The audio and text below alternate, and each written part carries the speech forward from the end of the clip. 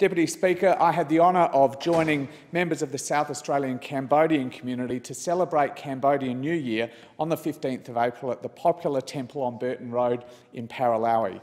We were privileged to be joined by the Honourable Mr Kem Sokha, the new opposition leader of Cambodia.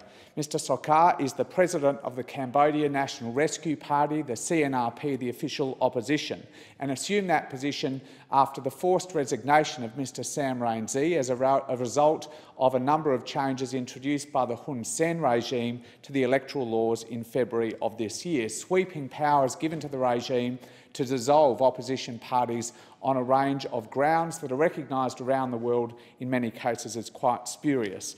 Mr Sokha, I understand, met with a number of DFAT officials and also organised a number of other events around Australia. There are 30,000 Australians, Deputy Speaker, who were born in Cambodia and many more who are of Cambodian descent. They have a deep interest in the third pillar of the peace accords in which Australia played such a significant part being implemented, and that is the granting of civil and political freedom to the Cambodian people. On June 4, elections will be held at a local level, and the rest of the world will be watching to ensure that those elections are free and fair. I have written to the Minister for Foreign Affairs to seek her advice as to what the Australian government is offering to support those elections on June 4.